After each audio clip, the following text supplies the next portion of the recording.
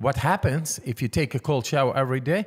The heart rate is going to go down with 20, 30 beats a minute, 24 hours a day.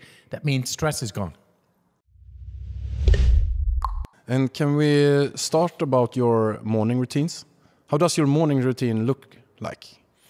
Yeah, opening the eyes, and I begin with a good deep breath. And then very soon later, I'll take a cold shower. How long? Something until 4 I feel hours.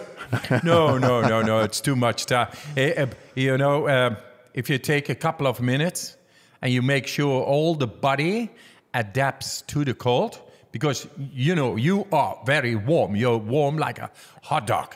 Right. When you wake up, nice and easy, like a marmot, like a lemming. I don't want to go. No, I go directly straight to the cold and get the biggest of reactions on my body, and within 30 seconds or something, I'm completely not feeling the cold anymore. And then 2 minutes later, I just finish it. It's okay. Doesn't need anymore. What the importance of that in the morning is that you wake up your vascular system.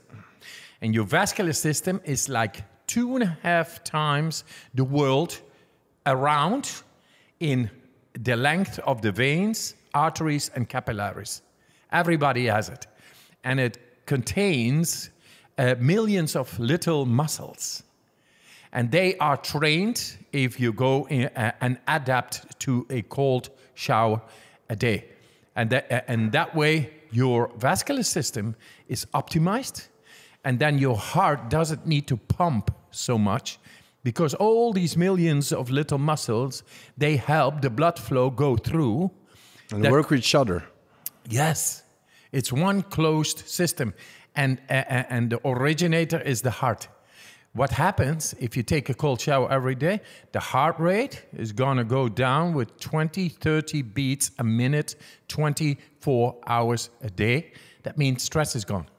This is what we do. It's a hormetic exercising, hormetic stress exercising is a cold shower. Cold shower a day keeps the doctor away. What happens more is that the blood flow runs much better through the system. The nutrients, vitamins, and minerals, and oxygen, they get better to the cells. So it produces more energy. That's why everybody feels so energized directly after the cold shower, because the system is getting better into feeding all the cells of ours, which makes up molecules, which is energy. You feel more energy. And how long time do you recommend? Like, is it 1 minute, 2 minutes, or you begin with 30 seconds? Yeah. I say to the people, just take your hot shower, and I love hot showers too. So I take warm start shower, with the shower, hot showers, or after. Yeah, but not me now, because my vascular system is really trained. I just take the cold shower. And when I take my ice bath, which is even more colder, then afterwards, and I go for, I recommend 2 minutes, but then very soon you are able to go 5 minutes. And today, you and me, Alexander, we go for 10 minutes. That's awesome. Because we're going to set our mind. Right. And in the ice bath. The power of the mind is amazing. This is what I've been showing in the last study, to be able to make my skin temperature not going down while ice water gets on the skin just by using the mind. Isn't that amazing? That's amazing. And that means we are able to make stress go away just by using our mind. And this is the result after so much training and exposing myself into the cold, that I've learned to awaken direct connections in the brain that enables me, just by thought, to make the difference in my body whenever there is stress. And that stress could be emotional, physical, bacterial, virus stress. mental stress, daily stress, stress and congestions, stress that you cannot shit well, whatever, you know. Stress is stress. And you are able, just by using your mind, to deal with that type or any type of stress. That is the message. What is the negative effects from stress? You got oxidative stress and hormetic stress. Oxidative stress is negative. That means that things you cannot handle, and they get into the cell mechanisms, and they have an absolute negative influence on the cell mechanisms and the mechanics and the telomeres, the longevity, the cell division, the DNA. And it produces wrong genome expressions, which makes you sick or even cancer in the end. So it all stress is like an attack on our healthy mechanisms. And if we learn how to deal with stress, the healthy mechanisms stay healthy. That's the whole trick. And this is what we do right now in San Francisco with 140 people, with the top researchers on the DNA, to show how to protect the cell by exercising, the cold showers and the breathing exercises.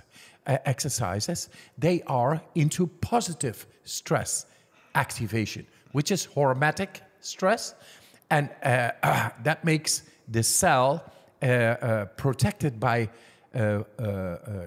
proteins around the cell, like little guards, like little warriors who fend off viruses, bacteria, inflammation, and oxidative stress. So then the cell remains intact, and the healthy production of the mechanics of the cell, they are able to flourish and to keep on going. It's amazing what we found. Yeah, it's amazing, and that's also what you did with the deadly bacterial E. coli. Yeah. And that is so crazy. Yeah. That you inject E. coli in your bloodstream. Yes. Can you tell us yes. a little bit about this? Because of me doing a study, and I will show you the study. The first study, I was staying like 80 minutes in ice up till here, and I showed they took blood, like 36 of tubes out of my arm, while I was 80 minutes up till here, up till my neck in ice. And my core body temperature remained 37 degrees, 80 minutes long. And then they took the blood, and the blood, they injected E. coli ex vivo, so I was not there, but my blood was there. And normally you have a very violent reaction of the immune cells on the E. coli bacteria injected in the blood serum, and now there was zero reaction. They never had seen that. And then they said, can you do this? That's crazy. Yes. Can you do this when we inject you directly in your veins? I said, yeah, hey, let's try it on. I think so.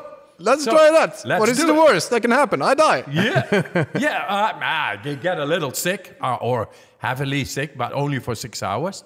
But I did not become sick. I did my breathing techniques.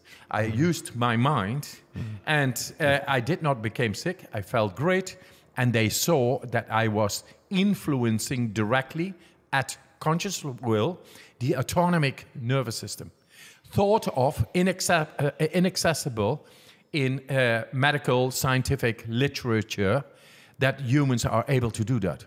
And I was showing the contrary. So with that, they said, yeah, but you are the Iceman. You are special. You are different.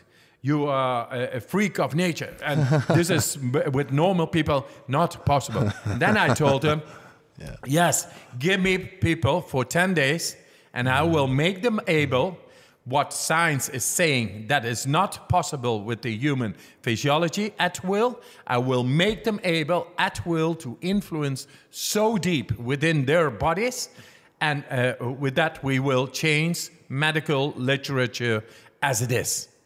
And they said, okay, finally, they said, yes, let's do it.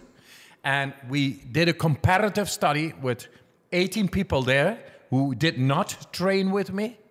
and 18 people who I trained. 12 of them were randomly chosen to take part of the injection of the E. coli bacteria. And all of them, non-trained and trained. The non-trained people, they became all sick. And the trained people, after only 4 days of training, they did not become sick.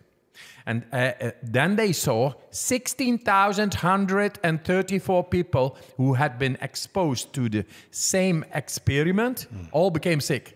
And then suddenly 12 people did 100% score in one comparative study, showed not to become sick. 100% score. So, but this is only for that you train them for 4 days with the breathing technique, the focus, and also the cold. Yes, exactly.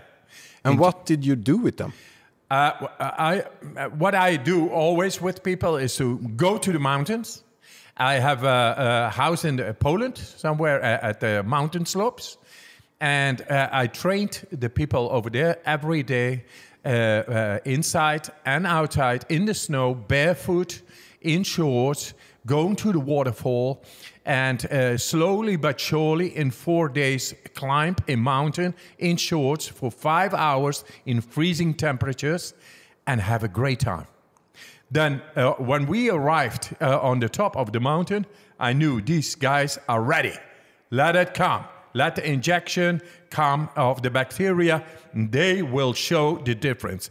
And 4 days later, they were in the hospital, got the injection, and they turned around scientific literature as it is. We are able to do so much more than has been believed by science and scientific community. And we have to bring this to the people.